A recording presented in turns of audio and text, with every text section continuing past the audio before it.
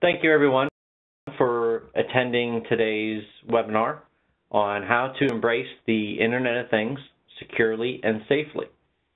In today's webinar, we will look at some security-focused technologies and solutions which you already have in your environment today. You may want to consider evaluating to support a current or future IoT initiative.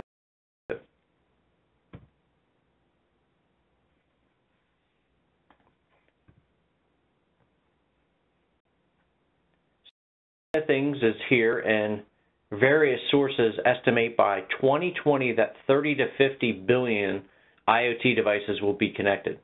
Companies are already implementing IoT solutions and seeing a return on their investments. For that leverage IoT technologies to get on average a 27% revenue increase by 2018. Also, per the Business Insider, the global spend over 250 billion. These numbers are staggering, which will mandate IT staffs to implement scalable security and management solutions for the various IoT technologies and devices.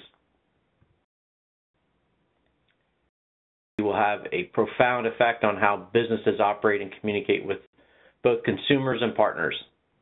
Healthcare, manufacturing, and the automotive industry are only a few verticals that we will see major changes in the quantity and type of devices that they will be required to support. Let's look briefly at the automotive industry. In 2016, 7 million miles of data was collected from connected vehicles. There will be an estimated 279 million connected vehicles worldwide by 2021. 1 million of these will be passenger cars. The rest, commercial vehicles equipped with some flavor of IoT fleet management solution. Let's look at IoT. Operations technology, or OT, is the operations world. The IoT devices that run the business. Or devices in the factory are examples.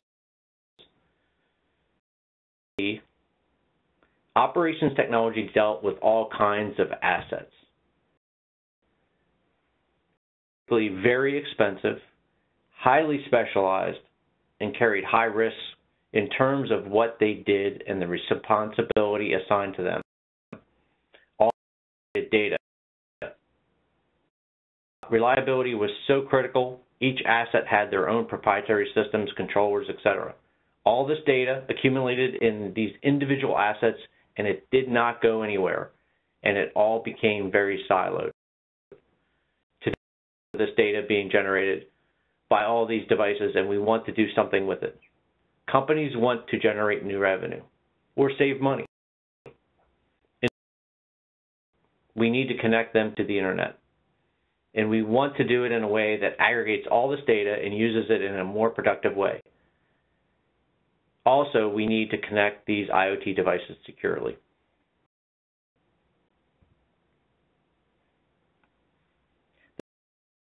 Is information technology, or IT. This and opportunity represents a lot of challenges for IT. Data breaches,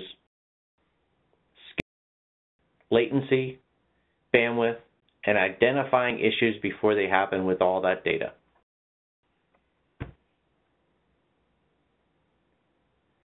Clear that in order for this to work, IT they have in order to control, manage, and most importantly, secure it all. IoT security is our focus today, so let's discuss the security needs of IoT customers. Security needs are valid across all verticals and should be taken into consideration for any sized organization that has an IoT initiative. With no service degradation. This is very critical and very, very important. Think about it. In a manufacturing environment, healthcare environment, or under other industry, IoT devices that connect together will need to provide service without interruption or degradation from security components. To be the inhibitor for an IoT solution, and the data needs to flow through freely without disruption. Secondly, as devices are provisioned, they may not have any inherent security built in, and the devices may be somewhat old legacy devices where security software components may not be able to be installed. Thirdly, this is a big one. We need to have visibility of what is on the network and its context. Visibility answers critical questions. What is the device? What is its location? And other relevant contextual data is critical to ensure security and apply access and control appropriately. May be different depending on what industry you're in, and may be very critical to the business applications that will leverage IoT solutions. PCI, HIPAA, and other regulations are critical to understand and ensure the proper security measures are designed and planned for with any IoT initiative. So, we need to protect OT from IT. As with these legacy OT systems are brought online to communicate to IT systems, this needs to be done in a secure manner. Many of the old legacy OT systems may have been around for 20+ years. They also may have been air-gapped to ensure security or regulatory compliance. OT environments today, they may not be a great example that are still running today, may be running unsupported operating systems like Windows XP, Windows CE, and others. This is critical to understand since the OT operations may need to remain on specific platforms, and IT will need to protect them appropriately since attackers will typically gravitate to compromise systems that have the most vulnerabilities and are the least secure. Remote access is not into an environment from a branch or business partner. It is critical to have the visibility of these devices, and profiling may be warranted to ensure proper authentication, and probably more important, authorization is only provided to the resources and protocols that are required. A great example would be new equipment that may be implemented in a factory or industrial capacity, or equipment in a healthcare environment like a CT scanner or other device. These devices may potentially be accessed remotely by a vendor for troubleshooting. For access to these systems, customers could even require posturing of vendor laptops to ensure proper patches and antivirus signatures are of the latest versions. I think we all know of one or two major security breaches over the past few years that were a result of a lack of security through some vendor or third-party system.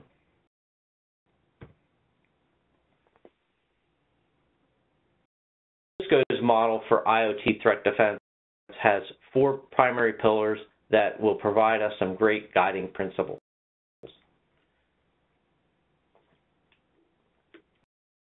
Each in depth, and we will also mention other vendor products and solutions that may be similar in function and features. So, with visibility analysis, this pillar focuses on detecting anomalies, blocking threats, and actively determining compromised hosts. One key solution in this pillar that customers may want to focus on initially is network access control, or NAC. Examples of NAC solutions include Cisco's Identity Services Engine, Aruba's ClearPass, Bradford Networks, to name a few. The segmentation is important, especially if you have legacy devices. That security software may not be able to be added to the device, and the only option may be is to segment those devices from the rest of the network. Solutions in this area include firewalls, which there are many vendors. There are also many ways to segment, including Cisco's TrustSec solution, in addition to traditional approaches with VLANs and overlay solutions like Lisp and VXLAN. Segmentation is another great pillar to focus on since customers may leverage segmentation through a next-generation firewall, which would also provide visibility. Many vendors' solutions for next-generation firewalls include capabilities to provide this segmentation as well as critical visibility that's required today. For securing third-party access, whether that's through a firewall or a VPN client, or even protecting the internal network from vendors that may come on site, there are various solutions and products from a multitude of vendors. Any unified client for many security components, not just remote access through a VPN tunnel. And consider to leverage outside vendors for services such as risk assessments, incident response, etc. Customers have options for services from manufacturer or partners such as SMP. Obviously, there are a multitude of services that SMP and vendors like Cisco and others can offer to assist customers with IoT and security initiatives.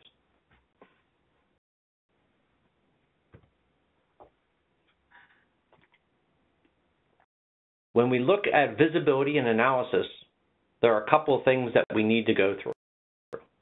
We need anomalies in the event of potential attackers that may be trying to access an IoT device, or maybe a device that is already compromised, and the attacker is trying to device and gain access to somewhere else on the network. Identify and block those attacks, and the customer's preference, the solution may be capable of blocking automatically. It may be a manual process. Again, being able to identify compromised hosts is critical to make proper decisions automatically in lieu of potentially searching through thousands or millions of lines of logs. Detecting and potentially automatically blocking will help prevent user error when it comes to threat analysis and incident response.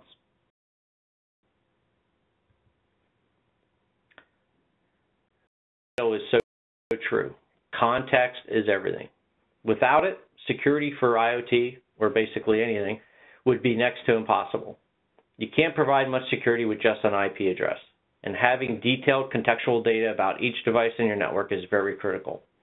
To apply security controls, various contextual data may be collected, including, but not limited to, the device type, in this example, an infusion pump, the location of the device, time of access, type of access, and if the device has any known threats or vulnerabilities. This type of visibility may be provided through solutions like next-generation firewalls and network access control solutions. As stated previously, there are many vendors that offer solutions that provide this level of visibility.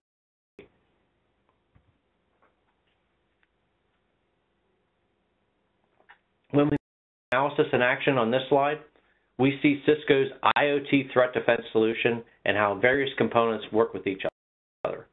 We see the services engine providing the visibility and access control for the device, in this example, an IP camera. Cisco engine and StealthWatch share contextual information through PX Grid. There are 50 partners that share or consume contextual information with their identity services engine solution via PX Grid.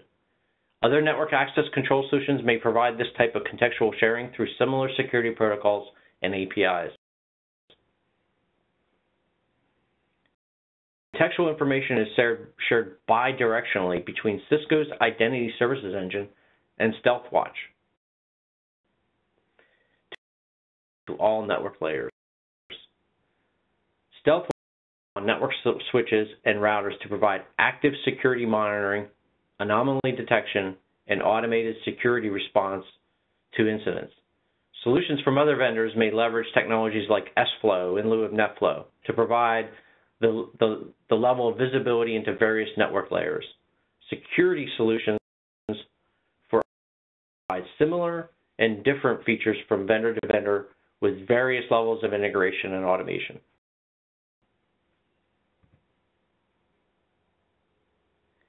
We don't need to look inside our networks. We also need to look at visibility from outside, including the internet. Cisco's Umbrella solution is a great product to provide this external visibility from the internet. One of the key components of Umbrella is the feature of being port agnostic and its ability to stop file execution, malware, command and control callbacks, phishing attacks, and other threats from the internet by blocking devices and users from the infected sites by merely leveraging DNS lookups. Other vendor solutions that may provide similar features and functionality would include traditional web filtering products.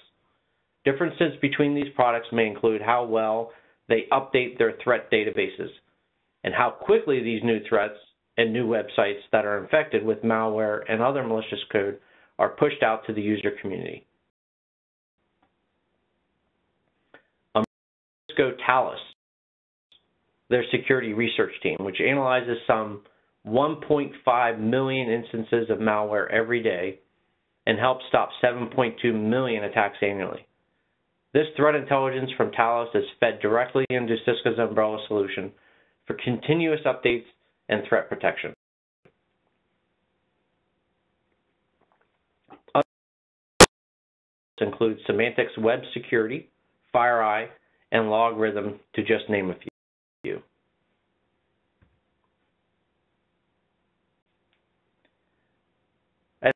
Segmentation is one of the key steps for IoT threat defense. It's not just protecting inbound and outbound communications, it's also protecting devices from each other. For example, botnets and other command and control malware that may have infected one or more hosts, a segmentation solution is key to providing protection. May be a great first step to potentially provide some level of segmentation. However, segmentation needs to be extensible and scalable throughout the entire network to provide the benefits of protecting IoT systems and solutions. The plans may not be scalable due to the potential vast numbers and quantity of IoT devices that customers may need to support in the near future. Like VXLAN, Lisp, and potentially other solutions may provide segmentation for IoT systems.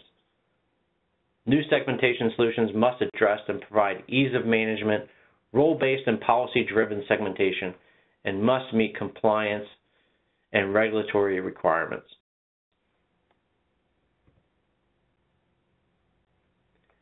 System alternative to segmentation with TrustSec. TrustSec is a scalable and extensible software-defined segmentation solution. Existing customers using Identity Services Engine would be able to get up and running quickly and start seeing value of role-based segmentation with TrustSec.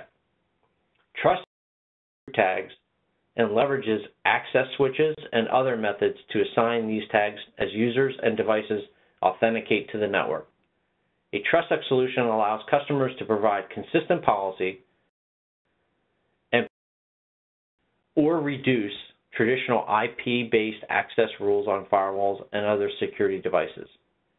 Attributes such as location and device type may be utilized to assign IoT devices to proper groups for consistent policy and access control. For example, an IoT devices on a factory floor like an IP camera or temperature sensor would be automatically identified and tagged to its proper group and assigned the necessary access control to its resources. In Cisco switches, routers, wireless, and security devices.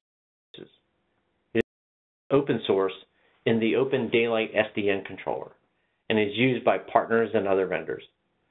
TrustSec is currently in IETF Internet Draft, so it soon may be a standards-based protocol. Segmentation detail via security group tags may be shared to other vendors from Cisco's PX Grid via Identity Services Engine. Today, there are 100 key security vendors that integrate with Cisco's security products, including Checkpoint, F5, IBM, NetScout, Splunk, and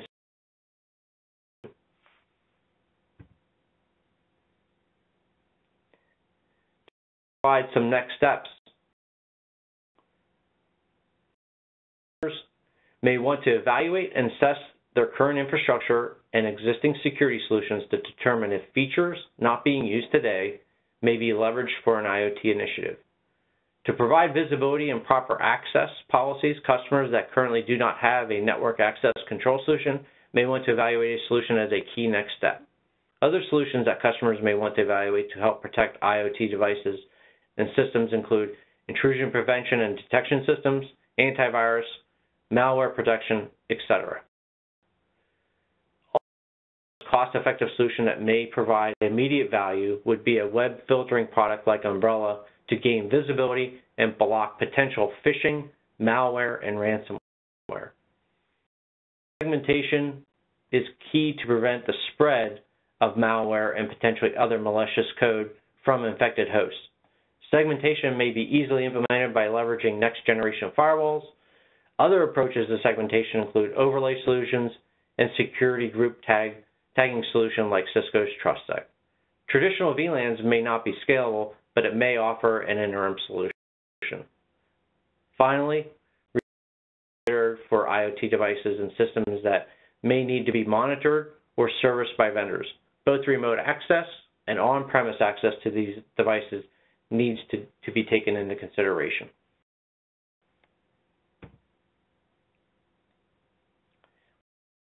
Customers may want to consider adopting IoT solutions to provide their business a potential competitive advantage. So in the quote, connected products won't just be aimed at home life. They'll also have a major impact on business. And just like any company that blissfully ignored the internet at the turn of the century, the ones that dismissed the Internet of Things risk getting left behind. So the information presented in this webinar is helpful. Please contact SMP if we may be of any assistance with you on your IoT journey.